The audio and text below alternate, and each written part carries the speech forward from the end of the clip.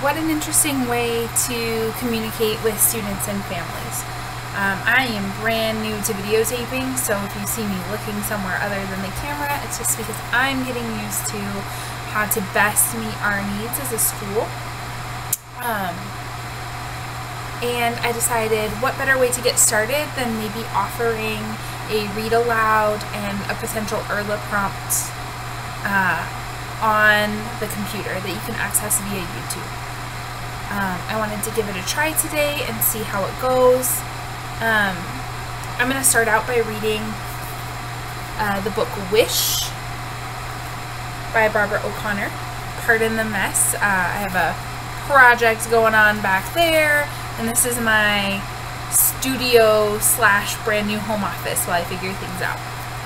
So I figured the very first thing I would start with was a video read aloud, and we can start with that and see how it goes, and maybe expand what we're doing into talking about the math in the packets or offering assistance as you ask questions. Chapter 1. I looked down at the paper on my desk, the Getting to Know You paper. At the top, Miss Willoughby had written Charlemagne Reese. I put a big X over Charlemagne and wrote Charlie.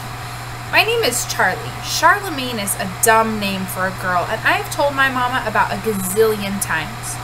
I looked around me at all the hillbilly kids doing math in their workbooks. My best friend Alvina told me they would be hillbilly kids. You will hate it in Colby, she said. There's just red dirt roads and hillbilly kids there. She flipped her silky hair over her shoulder and added, I bet they eat squirrels. I glanced at the lunch boxes under the desks around me and wondered if there were any squirrel sandwiches in them. I looked back down at the paper in front of me. I was supposed to fill in all this stuff so my new teacher could get to know me. On the line beside describe your family, I wrote bad. What's your favorite subject in school? None. List 3 of your favorite activities: soccer, ballet, and fighting. 2 of those favorite activities were lies, but one of them was the truth. I am fond of fighting. My sister Jackie inherited Daddy's inky black hair, and I inherited his fiery red temper. If I had a nickel for every time I've heard the apple doesn't fall far from the tree, I'd be rich. Daddy fights so much that everyone calls him Scrappy. In fact, at this very minute, while I'm stuck here in Colby, North Carolina, surrounded by hillbilly kids, old Scrappy is back in Raleigh in the county jail again because of his fondness for fighting. And I don't need a crystal ball to know that at this very minute in our house in Raleigh, smack dab in the middle of the day, Mama is in bed with the curtains drawn and an empty soda can on the nightstand. She will stay in that bed all the livelong day. If I was there, she wouldn't care one little bit if I went to school or stayed on the couch watching TV and eating cookies for lunch. But that's just the tip of the iceberg, that social services lady said when she rattled off the list of reasons why I was getting shipped off to this sorry excuse for a town to live with 2 people that I didn't even know. It's better to stay with kin, she told me. Gus and Bertha are kin. What kind of kin? I asked. She explained how Bertha is Mama's sister and Gus is her husband, and she said they didn't have any kids and they were happy to take me in. Then how come Jackie gets to stay with Carol Lee? I asked about 1,000,000 times. Carol Lee is Jackie's best friend. She lives in a fancy brick house with a swimming pool. Her mama gets out of bed every morning and her daddy is not called Scrappy. So that lady told me again how Jackie was practically a grown-up and will be graduating from high school in just a couple months. When I pointed out that I was in 5th grade and not exactly a baby, she sighed and smiled a fake smile and said, Charlie, you have to live with Gus and Bertha for a while. I'd never laid eyes on those people, and how was I supposed to live with them? When I asked how long I had to be there, she said, until things settled down and Mama got her feet on the ground. Well, how hard is it to put your dang feet on the ground is what I thought about. You need a stable family environment, she told me. But I knew what she really meant was, you need a family that's not all broken like yours. Still, I whined and argued and whined and argued, but here I am in Colby, North Carolina, staring down at this Getting to Know You paper. Have you finished, Charlemagne? Miss Willoughby was suddenly beside me. My name is Charlie, I said, and a greasy-haired boy in the front of the class let out a sputtering laugh. I sent one of my famous glares his way till he hushed up and turned all red. I handed Miss Willoughby that paper and watched her eyes dart back and forth as she read it. Her neck got splotchy red, and the corners of her mouth twitched. She didn't even look at me before she marched back up to the front of the room and dropped that paper on her desk like it was a hot potato. I slumped down in my seat and wiped my sweaty palms on my shorts. It was only April, but it was already hot as blazes. You want me to help you with that? The boy in the front pointed at the math worksheet on my desk. He had red hair and wore ugly black glasses. No, I said. He shrugged, took a pencil out of his desk, and headed up to the pencil sharpener. Up, down, up, down, up, down. That's how he walked. Like one leg was shorter than the other, and he dragged one foot along the floor so that his sneaker made this squeaking noise every time. I glanced at the clock. Dang it. I had missed it, 11:11. I have a list of all the ways there are to make a wish. Like seeing a white horse or blowing on a dandelion. Looking at a clock at exactly 11:11 is on my list. I learned that from some old man who owned the bait and tackle shop out by the lake where Scrappy and I used to go fishing. Now that I'd missed 11:11, I was going to have to find another way to get my wish in for the day. I hadn't missed one single day of making my wish since the end of 4th grade, so I sure didn't want to miss one now. Then Miss Willoughby nodded towards that red-headed boy sharpening his pencil and said, Howard, why don't you be Charlie's backpack buddy for a while?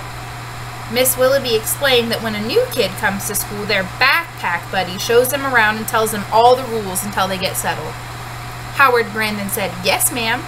And that was that. I had a backpack buddy whether I wanted one or not. The rest of the afternoon creeped along so slowly I could hardly stand it. I stared out the window while kids took turns bragging about their social studies projects. A misty rain had begun to fall, and dark gray clouds hovered over the tops of the mountains in the distance. When the bell finally rang, I hightailed it out of there and headed for the bus. I hurried up the aisle and dropped into the last row. I kept my eyes on a piece of dried-up chewing gum that was stuck to the seat in front of me, while I sent laser thoughts zipping and zapping around the bus. Do not sit next to me. Do not sit next to me. Do not sit next to me. If I had to be stuck on a bus full of kids I didn't even know, I wanted to at least sit by myself. My laser thoughts seemed to be working, so I took my eyes off the gum and glanced out the window. That red-headed boy with the up-down walk was hurrying towards the bus, his backpack bouncing against him with every step. When he got on the bus, I quickly looked back at the gum and sent my laser thoughts out again.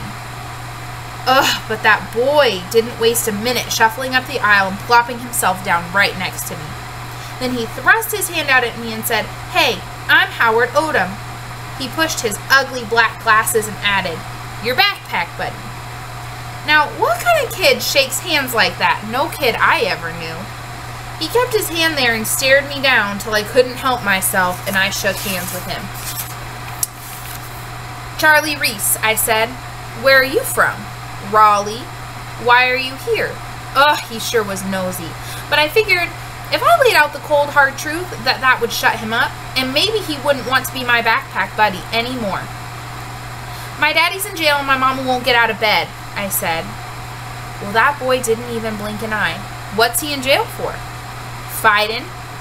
Why? What do you mean? He wiped at his fogged up glasses with the bottom of his t-shirt. His face was flushed pink in the damp heat of the bus. Why was he fighting? He said. I shrugged. There was no telling why Scrappy was fighting. Besides, there was probably a bunch of other reasons he was in jail, but nobody ever tells me anything. Gus and Bertha told my mama you were coming. They go to my church, and I gave them a cat one time, Howard said, a scrawny gray cat that was living up under my porch. Then he went on and on and on about how Gus taught him how to make a slingshot and how sometimes Bertha sells bread and butter pickles by the side of the road in the summer, how his mama drove her car right into the ditch beside Gus and Bertha's driveway one time, and Gus pulled it out with a tractor, and then they all ate barbecue sandwiches in the front yard. You'll like living with them, he said. I am not living with them, I told him. I'm going back to Raleigh. Oh. He looked down at his freckly hands in his lap. When? When my mama gets her feet on the ground. Well, how long's that gonna take? I shrugged. Not long. But the knot in my stomach told me that was a lie. The worry clutching at my heart told me my mama might never get her feet on the ground. As the bus pulled out of the parking lot and headed toward town, Howard rattled off a list of school bus rules. No saving seats, no gum, no riding on the back of the seats, no cussing. A whole mess of rules that I was pretty sure nobody paid any mind to except maybe Howard. I looked out the window at the sorry sights of Colby, a gas station, a trailer park, a laundromat. Wasn't much of a town if you ask me. No malls or movie theaters, not even a Chinese restaurant. Before long, the bus was making its way up the mountain. The rain had stopped and wavy plumes of steam drifted up off the asphalt. The narrow road curved back and forth, round and around. Every now and then, the bus stopped to let some kid off at a pitiful-looking house with a red dirt yard. When we were almost to Gus and Bertha's, when the bus stopped and Howard said, "See ya!" Another younger, red-headed boy got off with him. I watched them make their way across the weed-filled yard to their house. Bikes and skateboards and footballs and sneakers were scattered from the front door to the road.